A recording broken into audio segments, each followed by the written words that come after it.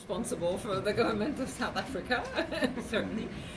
Maybe to put this in context a little bit, I think LTE is something that is happening, but only happening in a few countries so far.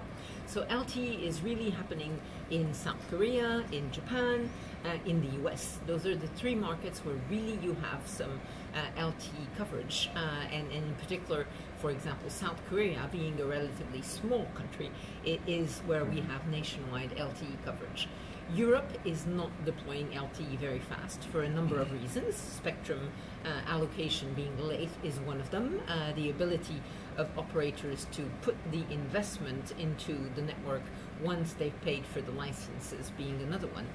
So we're not seeing huge and quick LTE deployment throughout the world. So it's not like Africa or South Africa is the only country in the world without LTE. So this being said, of course, you need spectrum for this, and spectrum, we're clearly pushing for spectrum not to be technology specific, but to be technology neutral, and to be allocated to operators under license conditions that will give them the ability to then deploy services. And there's two areas in which operators are trying to do that.